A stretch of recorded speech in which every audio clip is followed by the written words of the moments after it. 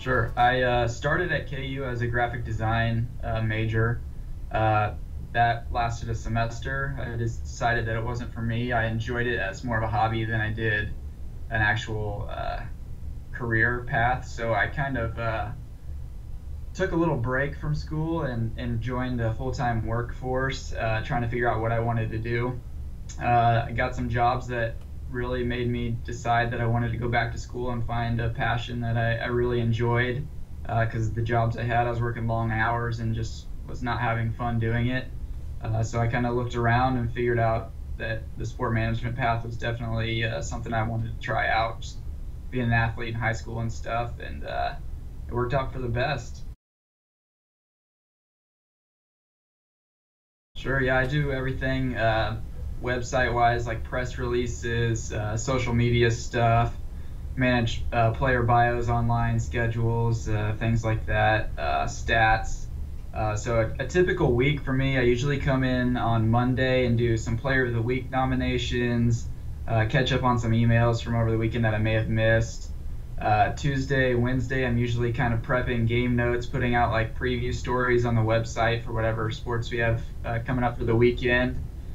Game days at a small school like UMKC, kind of just prep the area. We set up like the live stream for our video content, get our radio equipment ready to go, set up our stat computers, and then in game, we're doing stats, social media, graphics, stuff like that. And post game, we do releases, update the schedule online, email that out, and everything like that. And during the week, we try to, if we have like a good story, we'll try to push it to some of our media members, like in Kansas City with the Kansas City Star, just anything that we can try to get some content going for the school. So. I really like being around the athletes and being able to tell their stories. You know, there's some really unique individuals on all of the teams, and just learning about them and what brought them to whatever school they're at. I mean, there's always a story somewhere, whether it's the way they were raised or stuff like that. So just learning their stories and then trying to either tell it myself or get it to a media member that can tell it for us.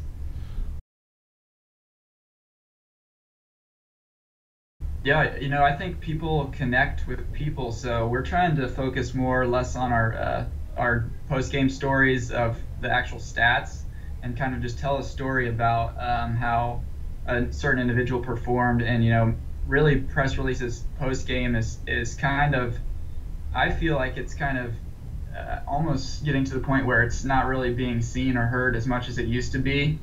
And now it's more content during the week and trying to get people to come to games by learning about a player that had a big game before, is struggling with an injury, or you know, just or is doing something in the community to really connect the fans to the player and make them come and want to watch and you know, support their team. Some of the funnest stuff I've been able to do is when I was at KU, just getting to tell stories. Like I got to sit down with an interview with Gale Sayers and talk to him and tell his story of why he chose KU at the time when he was going to school, and what it meant to him to be an alumni. And just being able to tell people stories like that, I think, is awesome.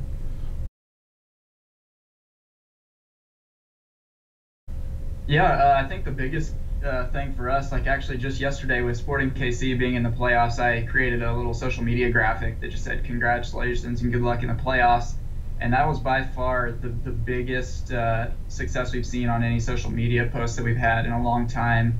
I just think that being able to connect the fans with one fan base to another just really helps, and getting them to see that we support each other in the Kansas City area is good for us. Oh man, tons of great memories in Lawrence. I first off, I enjoyed all of the classes in sport management. I appreciate everything that all of the professors did for me and putting me in situations to be able to succeed in my student internship with KU athletics, and just being around everybody in the class. I made some really good friends there and people I still keep in contact with, and to this day, a lot of them work in the Kansas City area in sports, and to just have that connection, both personally and business wise, it's really great to have.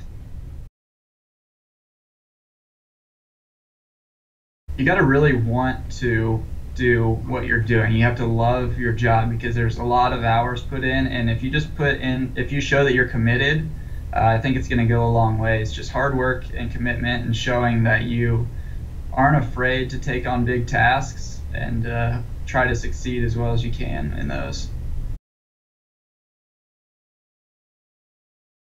Oh man, he's got a lot of good ones, but some of the stories about him and going on runs with Roy Williams were pretty funny.